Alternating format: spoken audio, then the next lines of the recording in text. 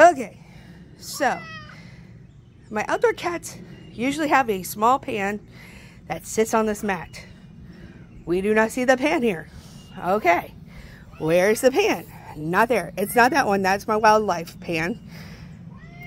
No pan. And it's not underneath the car. So let's go look. The raccoons like to take a walk with it.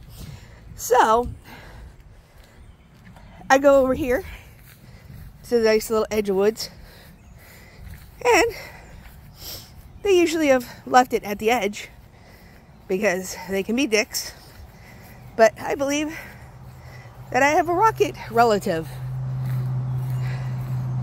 Anyway, we come over here because I have watched the raccoon go flying off into the woods.